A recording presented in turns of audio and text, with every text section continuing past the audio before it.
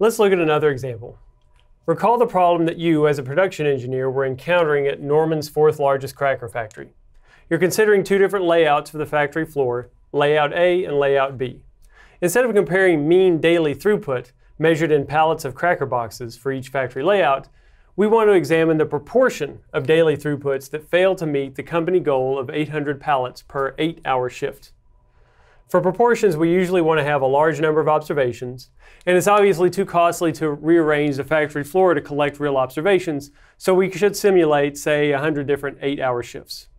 With layout A, 15 shifts fail to result in 800 pallets, and for layout B, 8 shifts fail to result in 800 pallets. Let's find a 95% confidence interval for the difference in proportions of shifts meeting the daily goal between layout A and layout B. Okay, so from layout A, we'll call that population 1, we collected a sample of size 100. And we found Y1 equals 15 successes, okay? Those were the number of shifts that failed to meet our goal of 800 pallets per day. So P hat here, just 15 over 100, which is 0.15. Okay, in 2, this is from layout 2, we collected 100 8-hour shifts, and we found from those 100 that 8 failed to meet our throughput requirement. So our estimator for the proportion of days that fail to meet the requirement would be 8 over 100, which is 0.08. Okay?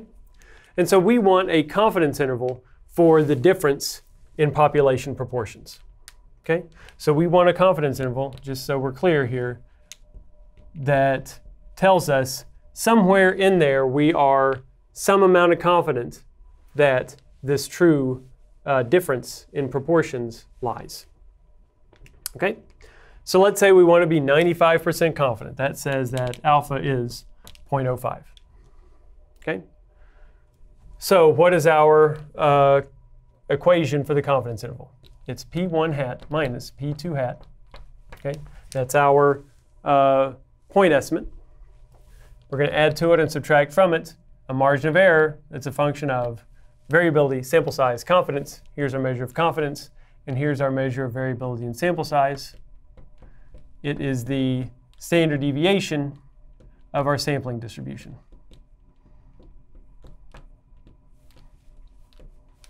Okay? So all we have to do is just plug these numbers in. So we've got 0.15 minus 0.08 minus 0.08. Add to it and subtract from it a z value associated with 0.025 in each tail. Okay, if we want to be 95% confident, the value of z that we're going to use is 1.96. Okay, that's the number that we probably have memorized. It's not just here, it's also here, 1.96. We got 0.15, 1 minus 0.15 over 100 plus 0.08, 1 minus 0.08 over 100. Okay, if we work this out, we should get a lower bound of negative 0.018 and an upper bound of 0.158. Okay, these would be, this is the set of bounds for the difference in proportions of throughputs not meeting our goals between layout A and layout B. So what does that say? Well, we've got a negative lower bound and a positive upper bound.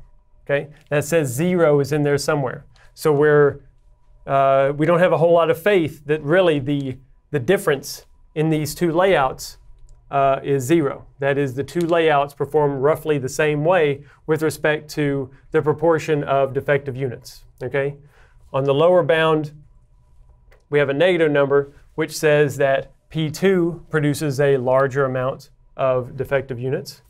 And on the upper bound, we've got a positive number, which says P1. That is the layout A, is a larger number of days that, or shifts that didn't meet our specification.